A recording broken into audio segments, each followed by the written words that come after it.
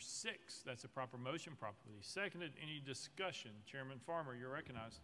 Thank you, Mr. Speaker. Members, what we have in front of us today, the bill that Ms. Esther Helton Haynes has, is the most pro-life piece of legislation I've had the opportunity to vote on. We've worked hard to protect those in the bellies of mothers that can't protect themselves. What we've done is we put a reasonable medical judgment standard on this.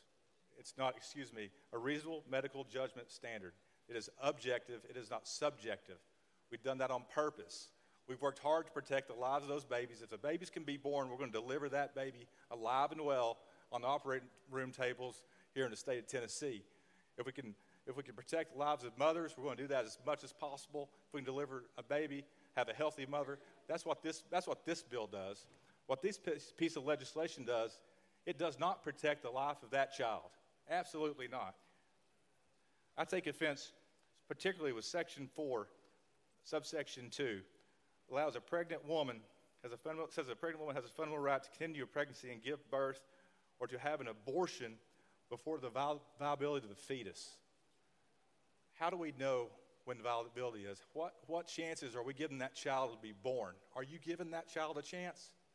In my opinion, no. So, Mr. Speaker, with that said, I'm going to make the motion to lay this amendment on the table.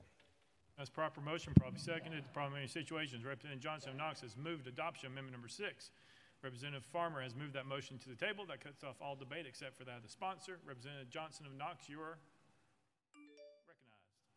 recognized. Thank you, Mr. Speaker. Can't really tell you what that feels like to have a colleague stand up and say, we're going to protect that fetus absolutely no matter what. Women, we'll do the best for you we can. That's what was just said. I mean, talk about feeling like a second-class citizen. That is unbelievable to me. That's not pro-life. It's absolutely not pro-life. It's forced birth at the risk of young girls and women. That's just a fact. Women can't protect themselves now in Tennessee because of this legislation. Who's going to protect the women?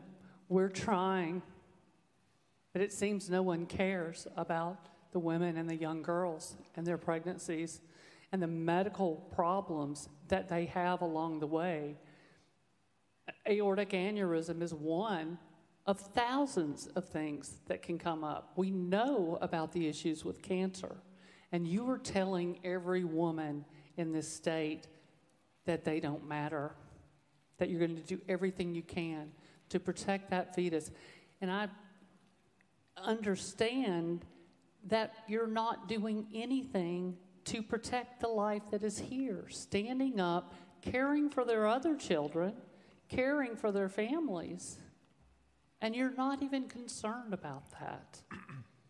I propose this amendment today because I believe that a bare minimum, we should protect women and families in what is bound to be one of their most traumatic and heartbreaking times when someone they loved is in a horrible situation and there's nothing that can be done. We desperately need to make sure that we are giving women their bodily autonomy back. And to hear on this floor, I hope everybody doesn't feel that way, but I guess when that board lights up green, we will know how the bulk of folks in this room feel about women. I urge not table Amendment 6.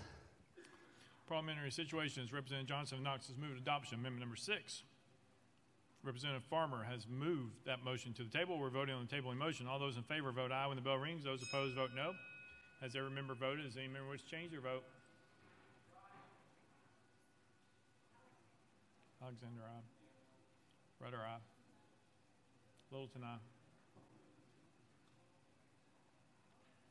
Mr. Clerk, take the vote. Aye, 74, 22 nays. The ayes have it. The motion to adopt amendment number 6 is tabled. Next amendment, Mr. Clerk. Amendment number 7 by Representative Johnson of Knox. Mr. Speaker, it was timely filed. Representative Johnson, you're recognized.